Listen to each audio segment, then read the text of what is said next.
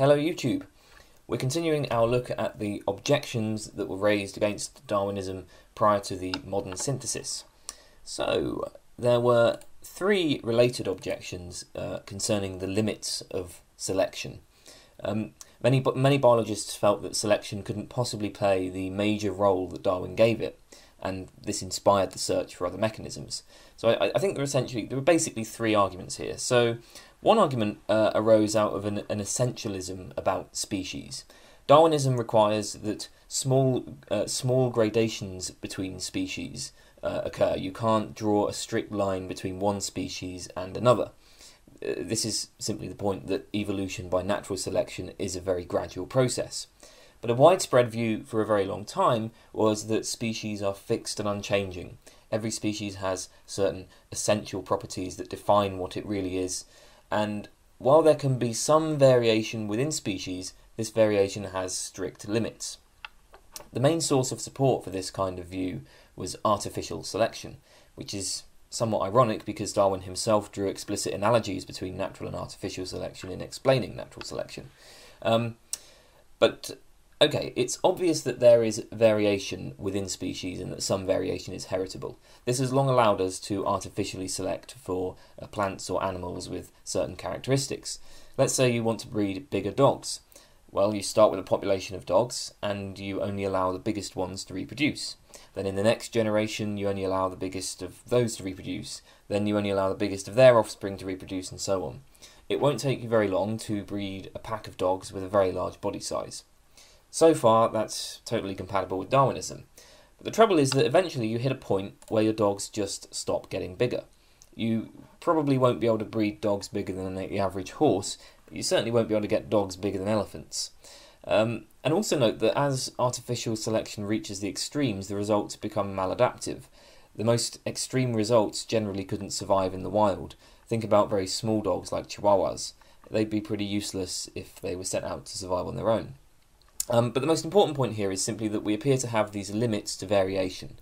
So this provides quite a bit of support for the idea that while there's variation in species, a species can only change so much.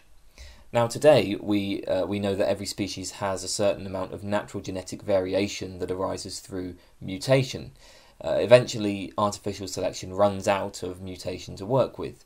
If you want to breed dogs bigger than horses, you'd have to wait for mutations at the loci determining size, but that could take a very long time for the right mutations to emerge there. I mean, as we've seen in the last video, in Darwin's time they simply didn't understand variation or mutation or inheritance. So this point about artificial selection probably looked like a very powerful objection to Darwinism. Okay, many people held that selection could only play a generally negative role. One thing that everybody granted was that selection can eliminate deleterious mutations. If a wolf is born with only one eye or with 3 legs, selection will probably eliminate that particular lineage very quickly. But there was much more scepticism over its positive role, over its ability to create new things. The trouble was that many things seemed to be beyond the reach of selection, and this arises because, as any evolutionist will emphasise, selection has no foresight. Selection can't plan for the future, it can only work with what's already there. This leads to the question of how it's possible for important structures to emerge in the first place. So take wings.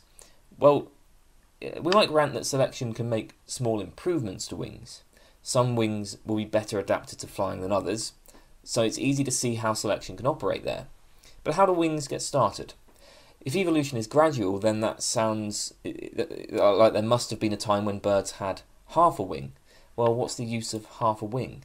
Half a wing simply isn't going to work. And there are similar problems for other complex parts. What's the use for half an eye, half a liver, half a heart? Now today we know how stupid this objection is. Part of the problem is that it's not that animals ever had half a wing in the sense of cutting modern wings in half. That's not the sense in which gradual change occurred. But nevertheless, I think this objection does have a great deal of intuitive force. And even today, this argument is probably the most popular strategy for creationists. They'll try to find structures that are too complex to have emerged by natural selection. One of the most recent attempts at running this argument concerns bacterial flagella. I think Michael Behe, for instance, has insisted that flagella are just far too complex to have evolved by the accumulation of small changes. I think it tells you something that creationists have been reduced to appealing to bacterial flagella as evidence for the infinite power of God, but whatever, moving on. Okay, so not all of the examples back then were based on complexity. George Mivart cited the lovely example of the eyes of the flatfish. One particular kind of flatfish lays at the bottom of the ocean on its side. Now, in its early development, it looks like a normal fish. Okay, so one of its eyes is pointing down to the bottom, and one eye will be pointing up, and it can, see everything above it. But as it matures, the eye on the side facing the bottom moves over to the other side. There's an obvious adaptive advantage to having eyes on both sides, but the question is, how is it possible for this movement to occur? I mean, there doesn't appear to be any advantage to moving the eye 1 millimetre over. It only becomes an advantage once it's, maybe not all the way, but once it's sort of far enough over that it can see more. A more general argument for the purely negative role of selection was noted by John Dawson.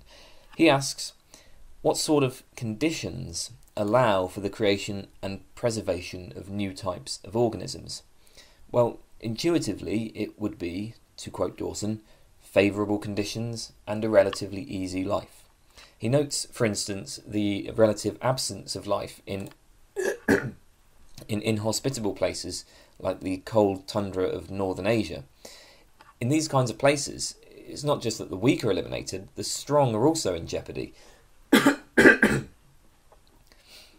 Now, this point probably seems fairly trivial, but the problem for Darwinism is that natural selection, the struggle for existence, will be at its most fierce where the conditions of life are extremely hard. And that's the case pretty much by definition. Selection will be stronger in difficult conditions. So what this point shows is that at the very places where selection is acting most strongly, variation and progression of species is reduced, not increased. In inhospitable places like the tundra of northern Asia, selection is at its most fierce, and yet these places show the least diversity of life. So this seems to lend support to the claim that selection has a largely negative role, rather than being a positive creative force. Okay, finally, non-adaptive structures. Natural selection only produces adaptations, traits that improve the chances of survival and reproduction. So one objection to Darwinism was that many traits appear to have little or no adaptive value. There are all sorts of traits that organisms have which don't appear to make any contribution to their chances of survival. A couple of examples cited in Vernon Kellogg's Darwinism Today are all horses have horny calluses on their feet. Nobody knows what the use of these is. And furthermore, donkeys also have calluses, but only on 2 feet, not on all 4. Now, it seems ridiculous to say that having calluses on 4 feet is of adaptive advantage to the horse, but calluses on only 2 feet is of adaptive advantage to the donkey. Another example is that different species of mollusk have different markings in their shells, where these markings are constant to each species. But they can't possibly be of any selective value because they're covered by the epidermis and so would be invisible. In fact, the situation is worse than this because some traits appear to be actively maladaptive. A famous example were the enormous antlers of the Irish elk. The antlers were so big that they would probably get in the way of normal functioning, and many paleontologists felt that this played a role in the extinction of the species. Many other examples of this kind can be found, such as these birds with idiotically long tails. These are long-tailed widow birds. Notice, incidentally, that this supports the fourth objection we looked at concerning regular trends in evolution. The antlers of the Irish elk and these ridiculous tails are examples of species trending in a single linear direction, even against the grain of selection. A classic case of maladaptive change is reproductive isolation between species. Species change gradually. Species diverge gradually. So you start with one species that can interbreed. Then different populations of the species begin to diverge, and eventually you end up with 2 distinct species, neither of which can breed with the other. The problem here was summed up nicely by T.H. Morgan, and I quote, If two varieties were to some extent at the start less fertile inter se than with their own kind, the only way in which they could become more infertile through selection would be by selecting those individuals in each generation that are still more infertile. But forms of this sort would, ex hypothesi, become less numerous than the descendants of each species itself, which would therefore supplant the less fertile ones. In other words, selection can only act to increase fertility, not decrease it. Those organisms that can interbreed with both populations would have more offspring than the organisms that are limited to one population. This problem is particularly serious given how important reproductive isolation is in the emergence of new species. In many species definitions, on many ideas of species are literally defined in terms of reproductive isolation. So this is quite a big problem. Okay, now Darwin himself had two arguments in defence of this point about non-adaptive structures. He said, first of all, in many cases, we just don't know enough about the lives of organisms to judge the adaptive value of particular traits. Traits that seem to be useless might, if we could follow the organism everywhere, be seen to have a selective advantage. And in this context, he introduced the theory of sexual selection. So the tails of these birds might be produced because males with longer tails are preferred by females. Second, some traits might be connected together. An adaptive character might be correlated with a useless or even a maladaptive character, in which case selection for the adaptive character will also proliferate the useless or the maladaptive one. And both of these points are actually correct. We know that sexual selection is extremely powerful and that many seemingly useless characters have slight adaptive advantage, and even the slightest adaptive advantage can be enough for selection to do its work. We also know about things like pleiotropy, in which a single gene affects two or more traits, genetic linkage, where two genes are often inherited together, and so on. But at Darwin's time, this kind of response, I think, would have at best introduced agnosticism. Because, of course, Darwin couldn't, again, he didn't have an account of inheritance that was persuasive. So the fact is that many people felt that Darwinism was just too extreme, that it overemphasised adaptation. Darwin's attempts to see everything in adaptive terms, for instance by explaining cumbersome tales as a matter of sexual selection, was seen as essentially just speculation. By the standards of the time, that might well have been a reasonable point. It looks like the best that Darwin could do in response to this problem of non-adaptive characters was to say, well, we can't be sure that these traits aren't adaptive. But is that really that's not a very good response. It's not persuasive. I think it was quite natural that biologists looked for mechanisms that could produce useless or maladaptive traits. Okay. There were a number of fierce objections to Darwin's methodology. First, induction. The philosophical foundations of science at the time were not well worked out, but what many scientists and philosophers of science emphasised was the importance of the inductive method. Now, exactly what is meant by the inductive method differs from one person to another. As I said, the foundations were not well worked out, so it's difficult to give a precise characterisation. But broadly speaking, the inductive method is based on observation and the idea that good science proceeds from the observation of particular facts to general conclusions. You make various observations and you build up from these observations to a general theory.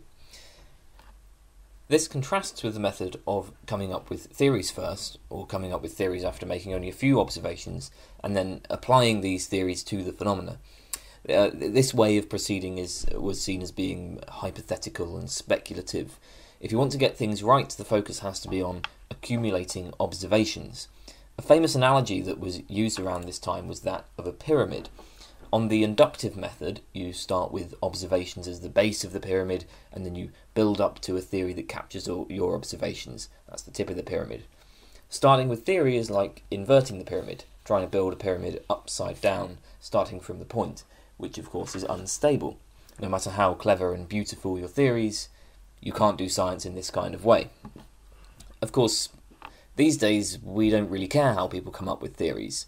I mean, obviously science has to be supported by observational evidence, but that's a matter of the justification of theories. We draw a distinction between the context of discovery and the context of justification. You can discover a theory however you like. Maybe you see it in a crystal ball or it appears to you in a dream. What matters is the evidence you can come up with to defend it. Unfortunately for Darwin, this distinction wasn't drawn very carefully in his day.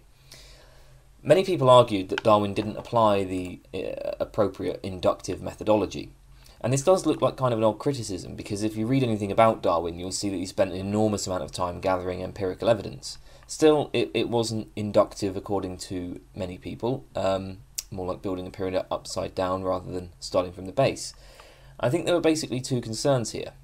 First of all, the way that natural selection itself is presented in very logical, deductive terms. So you start with some simple facts, such as the fact of heritable variation and the differential survival and reproduction of individuals.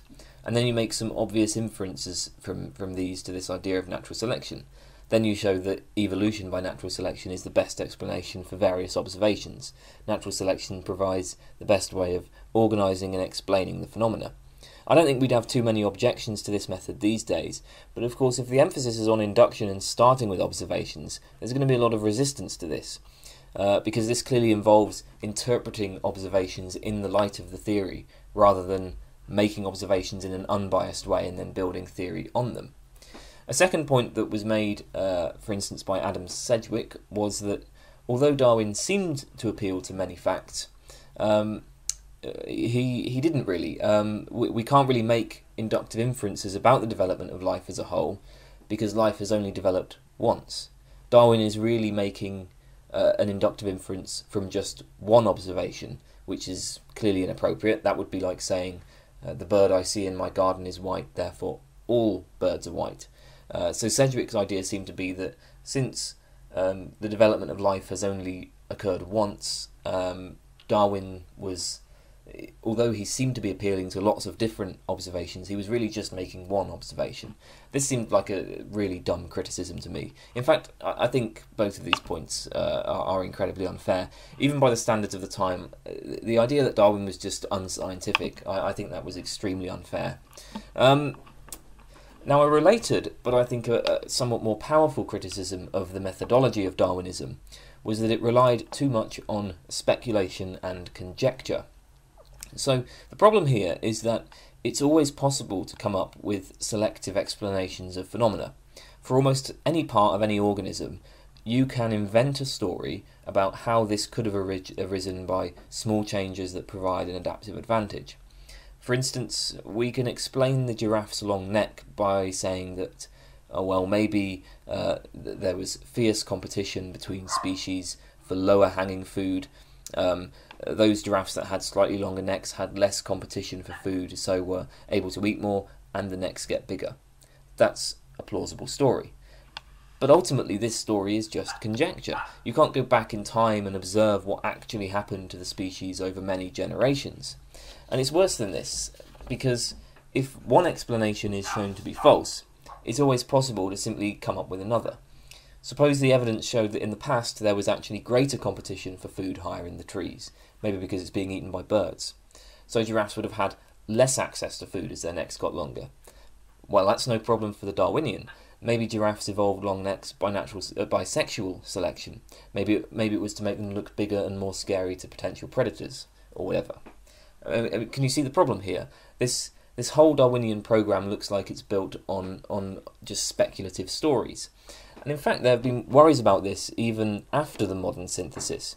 One of the most famous papers of modern biology is Stephen Jay Gould and Richard Lewontin's The Spandrels of San Marco in the Panglossian Paradigm, which is a critique of adaptationism. Adaptationism is essentially this method of invoking adaptive explanations for everything. If you haven't read it, you need to do so. It's online, so it's easily available. Although bear in mind that it was very controversial, so you'll probably want to read some responses to it. And anything that Stephen Jay Gould says, take it with a pinch of salt. Okay. Now, anyway, beyond these more philosophical points about Darwin's methodology, there were also practical worries. the models of successful science at that time were physics and chemistry, with their focus on controlled laboratory experiments. Darwin came from a very different tradition. Evolution by natural selection isn't something you can demonstrate in the laboratory, or at least you couldn't in Darwin's day. It's actually quite easy to do so now with bacteria and stuff. Now, to be fair, none of the alternatives to Darwinism could have been demonstrated in controlled laboratory conditions either. So I guess all parties to the debate about evolution would have granted that researching this requires going out into the wild, making field observations, maybe doing a few experiments, but by and large it's a very different ballgame to harder sciences like physics and chemistry. So on this particular point, Darwinism isn't any worse off than any other theory of evolution, but nevertheless it's easy to see how this could have generated scepticism. Okay, so the final point, and I suppose this one really follows from other points that we've covered, but I think it's worth mentioning separately. Before the success of the modern synthesis, there was a general feeling that Darwinism simply lacked evidence. That it just didn't have much evidence in its favour. Now, Darwin does cite a great deal of evidence in The Origin, but as I think I've mentioned, much of that evidence was evidence of evolution in general, not necessarily evolution by natural selection. Ernst Mayr points out in The Growth of Biological Thought that even many of Darwin's supporters accepted that Darwinism was weak on evidence and was based more on deduction and analogies. In this context, Mayr notes that the discovery of mimicry was, to quote Mayr, a godsend. Mimicry was described a few years after The Origin by Henry Bates in his work on butterflies. So, some species of butterfly are inedible to predators. They taste really nasty or they're toxic and poisonous. Predators that eat these horrible butterflies will learn to avoid them. And they'll also learn to avoid similar butterflies. They'll learn to avoid butterflies that resemble the nasty ones. So what will happen is that a perfectly edible species will evolve to mimic the inedible species. Then predators that learn to avoid the inedible species will also avoid the edible ones. This is known as Batesian mimicry. Another form was discovered by Fritz Müller, where two inedible species mimic each other, and that's Müllerian mimicry. So because they're both inedible, they both kind of reinforce the avoidance. This is an example of mimicry, the monarch and viceroy butterflies. I think this is a case of Müllerian mimicry. I think these are both inedible. So why was this a godsend? Well, because this seems like a very clear and striking example of organisms altering their morphology in line with selective advantage. Why else would the colour patterns of two distantly related species resemble each other to such a great extent? It seems clear that what's going on here is that one species gains an adaptive advantage by resembling the other, or they both gain an adaptive advantage by resembling each other. And as you can see, this also shows the incredible power of natural selection, its incredible creative power. Natural selection can tailor organisms in incredibly detailed, intricate ways. So this is quite a nice piece of empirical evidence. Now, obviously, it's not, it's not knockdown. It's not a knockdown argument. This is a highly restricted example. Showing that natural selection produces the colour of butterflies hardly shows that it's the central force in evolution. And in any case, the Darwinist account of mimicry ended up being harshly criticised. A thorough criticism of Darwinist accounts of mimicry is given by Leo Berg in his book Nomogenesis. And I'd like to focus on Berg's criticisms in a bit more detail because I think to us today, mimicry seems like an obvious confirmation of natural selection. But examining the points raised by Berg shows just how contested the evidence was. So let's have a look at some of Berg's criticisms. First of all, Berg notes that mimicry occurs when the organisms inhabit the same geographic range. It would be completely useless for an edible butterfly in the Amazon to mimic an inedible one in Africa. But Berg points out that there are plenty of cases of mimicry where the organisms live in totally different places. For instance, the yellow-throated longclaw from Africa and the eastern meadowlark from the Americas. Now, obviously, this isn't really an example of mimicry. How could it be? But that's precisely Berg's point. When two species that resemble each other inhabit the same geographic area, we assume that it's a case of mimicry. We assume that they resemble each other because this was of adaptive advantage to one or both species. But this is just an assumption. There's no doubt that if a tasty butterfly resembles an inedible butterfly, this will be useful to the tasty butterfly. But we shouldn't simply assume that they resemble each other because it's useful to the tasty butterfly. Maybe they resemble each other for other reasons. Maybe there's some internal chemical structure driving them down the same evolutionary pathway, for instance. We don't have to appeal to selection. And the fact that we have cases of striking resemblance where the organisms don't inhabit the same area, so they couldn't possibly be a case of adaptive advantage of mimicry, that suggests that maybe we should look at those other mechanisms. Second, and I guess this point is really a generalization of the first, there are cases of entirely useless mimicry, where two species inhabit the same area and resemble each other, but predators aren't deterred by either of them. Similarly, some cases of mimicry simply leave the mimic species open to new predators.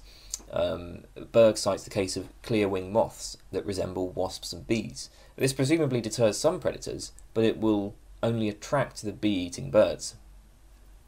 Third, many species are subject to severe attacks from predators, yet have no tendency to mimicry.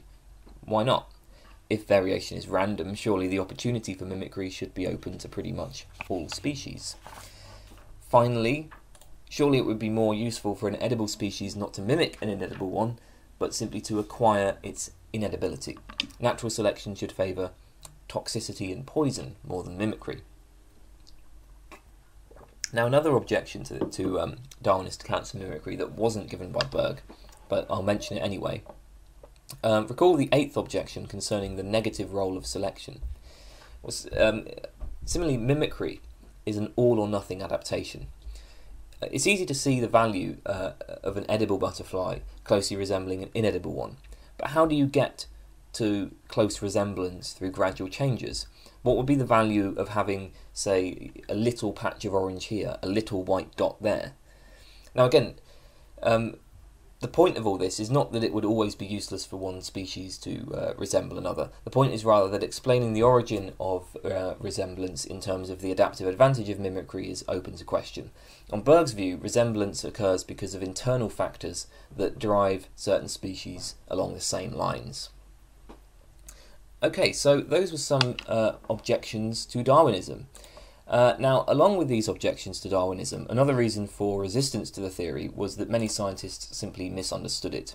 Ernst Mayr, in The Growth of Biological Thought, points to two sources of confusion. First, there was ambiguity in the term selection. The major problem is that the word selection implies a selector. It implies somebody doing the selecting, which can lead people to miss the point that natural selection is totally blind and mechanistic. In particular, many people had the impression that Darwin was personifying or anthropomorphizing nature. To quote Mayr, Darwin's critics were quite outraged by the uninhibited personification of nature. Wherever the natural theologian might have invoked God, Darwin invokes nature. There were some people who had the feeling, and this was unfair, but it was there all the same, that Darwin was treating nature as an agent. So on this objection, unlike the very first objection we saw, Darwin hasn't eliminated teleology and purpose at all. He's simply transferred it from God to an anthropomorphized nature. This was not a fair criticism, but Darwin probably didn't do himself any favours, since he repeatedly emphasised the analogy between natural selection and artificial selection. Indeed, that's literally where the phrase natural selection came from. He adopted it by analogy with artificial selection. But artificial selection clearly involves a selector. You have breeders who choose which organisms will reproduce. Second, there was confusion over the role of chance versus determinism. This confusion continues even to this day among creationists who are sceptical of evolution. Darwin rejected the idea that evolution has any kind of goal or end. Evolution is not determined to go in any particular direction. Now, many people in Darwin's day could see only one alternative to this: chance. If evolution doesn't proceed along determined lines, it must be a matter of chance, of accident. But to say that something as complex and intricate as the eye or heart could have arisen by chance and could be maintained by chance is clearly absurd. Well, as Mayer notes, this was a false dilemma. Natural selection is neither pure chance nor pure determinism, but involves a third kind of process. And this is because it has two steps. The first step is heritable variation, and this variation is a matter of chance. At least, according to Darwin, variation was random with respect to the needs of the organisms. And the next part involves differential survival and reproduction of organisms, where this difference in survival and reproduction is caused by differences in heritable traits. This is not a matter of chance, nor is it completely determined. It's probabilistic. In general, being able to run faster improves the survival of rabbits, but it's always possible that even the fastest runner might get hit by a freak lightning strike. And of course, different traits will confer different probabilities of survival and reproduction. Some traits will have high adaptive value, others might only make a tiny bit of difference. In the modern world, I don't think we have too much of a problem with any of this, again, putting aside creationists, but this just goes to show how well we've absorbed the lessons of natural selection and probabilistic thinking in general. In Darwin's time, the false dilemma between chance and necessity was deeply ingrained. Mayer quotes Darwin himself making this error. Darwin says he was greatly troubled by, I quote, "the extreme difficulty, or rather impossibility, of conceiving this immense and wonderful universe as the result of blind chance or necessity." It took a conceptual revolution to produce a new, different way of seeing things. Okay, so those were the main objections and the main sources of resistance to Darwinism before the modern synthesis. Now, some of the objections that we've seen are quite weak. Many of them are based on falsehoods or misunderstandings, and I think pretty much all of them can be answered these days. And actually, Darwinians, even back then, had responses to the objections, and there was good evidence that they did have evidence in favour of Darwinism. Nevertheless, I think it's quite clear that at the time, scepticism of Darwinism was totally justified. It was perfectly reasonable to try alternative theories. In the next video, we'll examine some of those alternatives. But that's all for now. Thanks for watching. Goodbye.